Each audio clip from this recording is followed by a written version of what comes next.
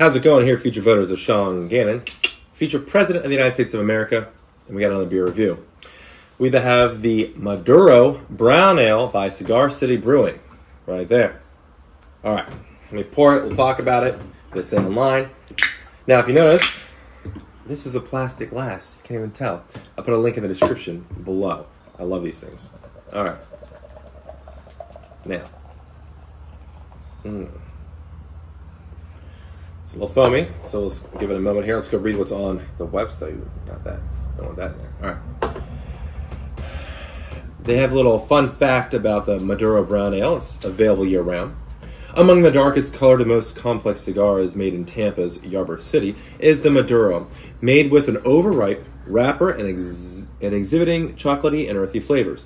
We draw inspiration from these sophisticated cigars and from Tampa's cigar-making history with Maduro Brown Ale, a northern English brown ale brewed with flaked oats, full in body and silky on the palate.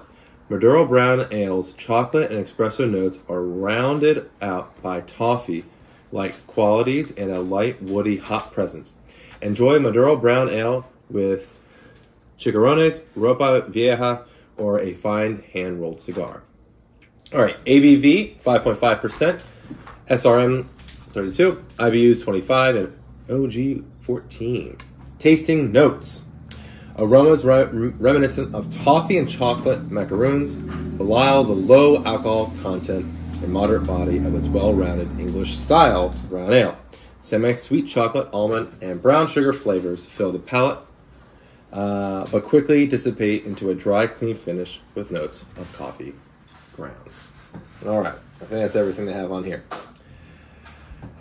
So, this beer, what does it look like? Well, it's a nice, make sure you can see that here, nice brown toasty color. You can see right there. All right, am I gonna get those tasty notes of chocolate macaroons and a little almond, right? Oh, I'm getting that sweet chocolate. Yeah, I can smell the sweet, sweet, sweet chocolate.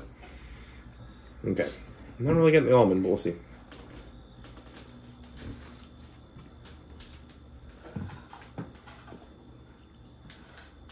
Ooh, that chocolate. I won't say it's like a dark chocolate, but then the coffee is like the after. It's not the initial flavor. So the initial flavor.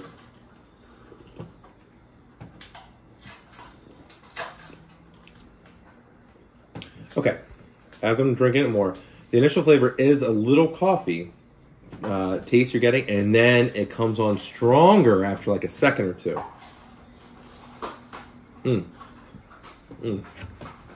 It's pretty good brown ale. I like that it's a 5.5%, pretty light, clean finish. Yeah, I would say there's a clean finish here. There's not a lingering. I mean, there's some lingering aftertaste, but it's not like this overbearing one. Like sometimes with these beers, I get a initial good flavor, and then it kind of changes and turns to an off flavor, and that flavor lingers longer and longer. It kind of gets worse and worse. So with this, it doesn't really do that. Like you have some lingering flavor, but it's a nice coffee flavor.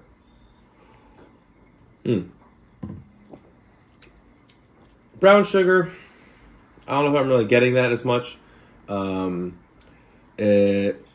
Yeah, some brown sugar, but not really much at all. But just a little there. But anyway, it's nice. It's dry. It's a clean finish. I agree with that.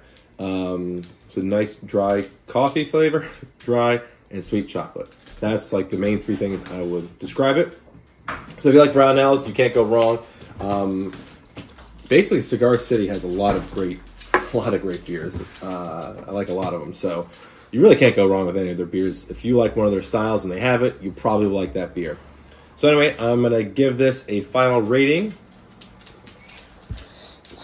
Brown ales aren't normally my favorite, but I'll give a rating of a 3.25 out of 5. But I think that's pretty good, to be honest, for a brown ale. So 3.25 out of 5. You know, brown ales aren't my favorite necessarily. I like this one, so I should say something there. Anyway, I'll see you next time. This is Sean Gannon here, signing off.